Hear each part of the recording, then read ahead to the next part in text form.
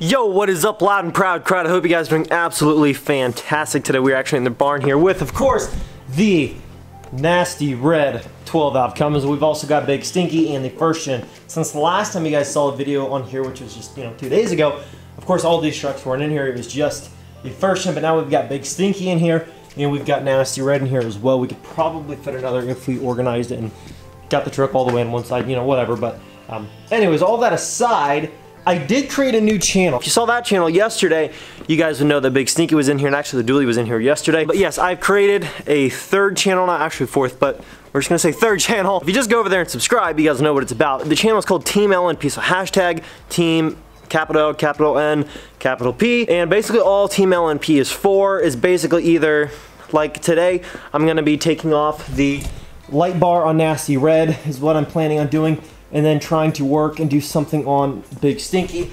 However, if you guys were wanting to see like more behind the scenes of like some other stuff that I'm doing today, a little bit more about around what I do daily, off of the truck topic, sometimes related but not always, that's what Team LNP is for. It's kind of like just daily life stuff, sometimes random bonus footage that I collect on my phone if I'm out and about and I take some video and I just want to throw it in somewhere.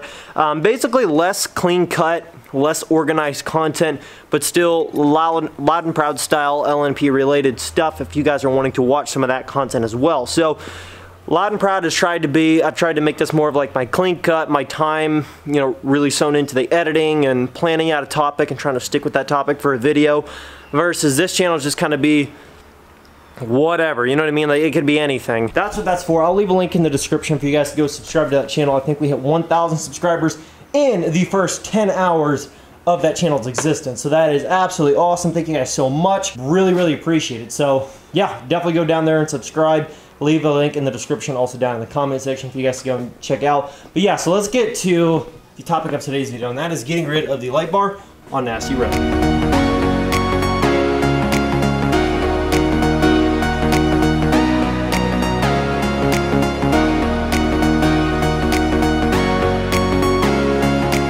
Wow, it is off. And let me tell you, the first thing I thought when I saw that light bar off the truck, the first thing that it made me think was the truck looks naked. I know it's a weird term for a light bar being off the truck, but that is the first thing that I thought. I was like, something is missing now from Nasty Red, and it's gone. So I'm trying to decide what I want to actually do with this light bar. These are second gen brackets, which freaking are expensive. These are like $100 just for the brackets for this thing. So yeah, I mean, a light bar I think is well over $200, I'm pretty sure.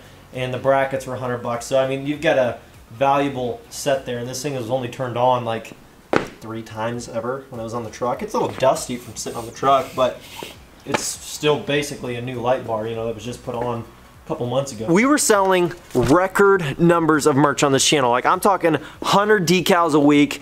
I mean, lots of hoodies, lots of t-shirts. We were selling so much merch. It was awesome. It was going great, and it really helped move things forward. As soon as I bought that bad boy right there, instantly the merch sales just, boom, they just stopped completely. They just cut off almost 100%. So I was like, oh my gosh, I'm like, that kind of sucks.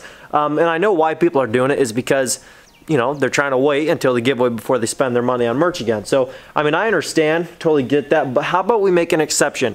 Now, I know some people are still gonna be like, I don't know, but let's make an exception. We're gonna do a little giveaway with this light bar just to ship this thing out. It's not gonna be cheap. Let's just do a little giveaway with this. So basically, all you're gonna have to do to get entered, to qualify, you just gotta buy one Team LNP keychain, link in description, and you have to follow my new channel, which is down in the description below or in the comments. Just subscribe to my new channel and buy one keychain. That's it. That's all you gotta do. If you want to buy multiple keychains, every keychain will be an entry. We'll just say that. That makes it easy enough. They're $10. I don't know how many people are gonna enter. Probably only a few because, like I said, everybody's just waiting on that stinking giveaway truck to buy merch. This light bar also comes with a remote. The only thing that it does not come with is a wiring harness. And the reason for that is it is all fished up through this truck and all hooked up and all over the place in there. And that's all you're gonna have to buy. You can get these brackets. I don't know what all trucks these work for. I know for a fact if you have anything second gen, these brackets work and they're like $100. Yeah, not having to buy those is a huge deal. So pretty much you get a $300+ package here with the light bar and the brackets and the little Bluetooth remote so you can operate it. And then all you have to buy is a wiring harness, which is cheap. They're like I said, they're 10 to 12 bucks. I bought a lot of them, I would know. So all you have to do is buy a keychain and subscribe to their channel. Every keychain you buy is another entry. So knock yourself out. I'm not sure how many people are going to enter, so it's basically just like I'm just giving you a free light bar. Link in description. Definitely go grab a keychain. I'll get you entered in on that light bar. Now we're going to be doing a little bit of something on Big Stinky.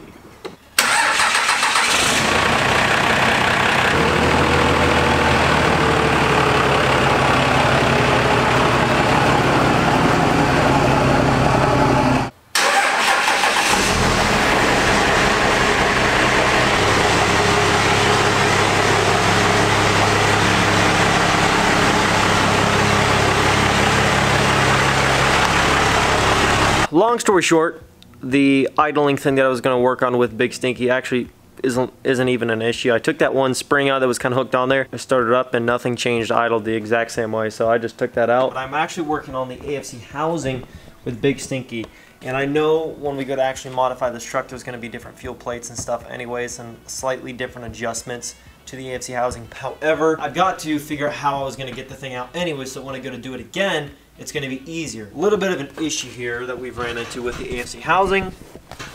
It's off, but I got the top two out, but the bottom two, if you can see those right there, I actually have nuts on the top of them now with super glue inside the threads of those nuts. So I'm hoping that once that dries and it cures, I'm not sure if I'm going to be able to do it today. I want to make sure that it has time to cure. I'm going to try to somehow get those things out. But basically what happened was I went to take my 10mm wrench, or not my 10mm, my 8mm, and loosen those bolts out, those real small bolts. Well, as soon as I put pressure on them, they just rotated right off. They were going left for loose, the way they're supposed to. As soon as I go to loosen, the bolt has just rotated right off them without barely any pressure at all. So I go to do the other one, I'm like, you know, just apply pressure, boom, just snaps. I'm like, what in the heck? That's what I'm trying to do right now, is get those studs out. And my only other option, if the super glue thing doesn't work, I got dirt all over my face. The only other option that I have, if this doesn't work, is basically cutting the studs off flush somehow. I don't know what I'm going to use to get down in there. But somehow trying to cut them down flush or drilling them out and then rethreading it a little bit different size. We have I think it's called a tap and die set, if it comes down to that, which I'd rather not. Tamper proof that you're supposed to take out so you can get the FC housing off. Look at that thing all marred up. I mean, that thing was a pain in the butt. This one took me about an hour to get out, just that one. And then the other two, of course, they just broke right off. Figures. And then the fuel plate came out no problem. There wasn't any issues with the fuel plate, which is all stock. The AFC housing on this thing has never been touched. All these years, it's never been tampered with. So it's sometimes good and bad.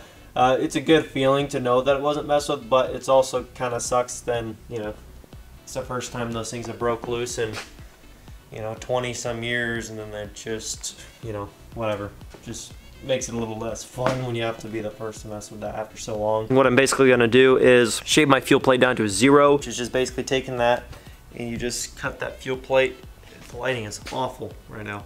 If you just take that fuel plate and you cut it straight down with that top half, how it's flat, you just cut it straight down there. So I'm just going to put it on the grinder and grind it till it's flat. It's always the smallest thing that holds up a project, and I hate that about some projects. It's like you just kind of have to go into it expecting it, but it's like when it's such an easy job, it's like, come on, it's such an easy job, and to have an issue like this, it just sucks when it's like a 20-minute job that takes, you know, 10 hours. It's not fun. If I come across as a little bit frustrated, I still am a little bit from that whole deal over there with the AFC housing and those bolt heads just rotating right off. I took off the top plate here, and I took the diaphragm in there, I took it off. There's a 10mm nut in there you have to loosen out, and then you can take this little diaphragm off. And there's like a spaced out washer with a little bit of a lip on it, about yay big on the back side. And I took that and I flopped it, and then I took the flat washer that was on the back and I put that on the inside. So I just kind of flopped them in there. That's how most guys do these AFC housings.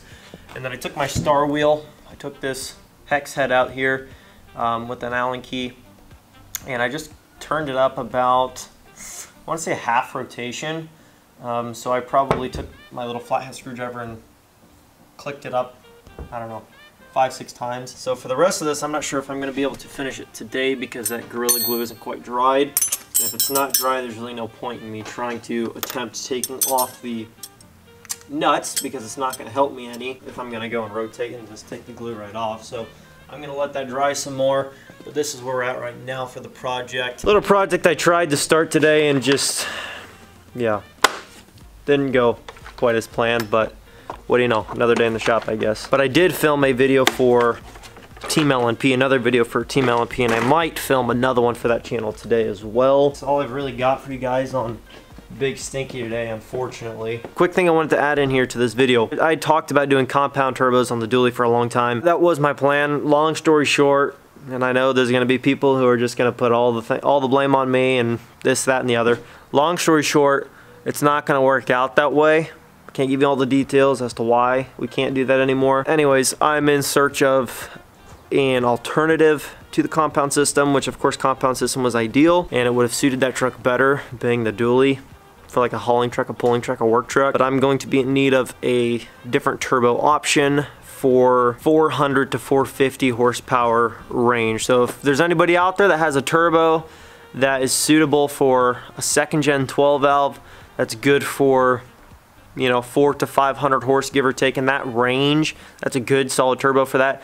Let me know, message me. I'll leave my email right here on the screen. Preferably email because I'll probably see that more than anything else. It'll let me know what you have and what you need for it. You guys don't realize this, but I've got so much money wrapped up in this giveaway right now that it's crazy. And right now I just do not have the ability to spend a ton of money on a compound systems for that truck. Unfortunately, I just can't do that right now. So if anybody has a turbo out there that they would sell to me for a reasonable price, definitely let me know. And don't forget to go subscribe to that other channel that I created, link in the description and down in the comments. And also don't forget to get in on that light bar. It's probably a $300+ package between the brackets and the light bar. All you have to do is buy a wiring harness, but every keychain that you buy, and please do this, every keychain that you guys buy gets you an entry. I think there's like 80 some keychains available, so it's not just an unlimited thing. That means that there cannot be more than 80 people that enter. So anyways guys, hopefully you guys enjoyed this. If you did, smash that thumbs up, leave your comments down below, subscribe if you're new, join the team, join the family, and I'll catch you guys in the next one.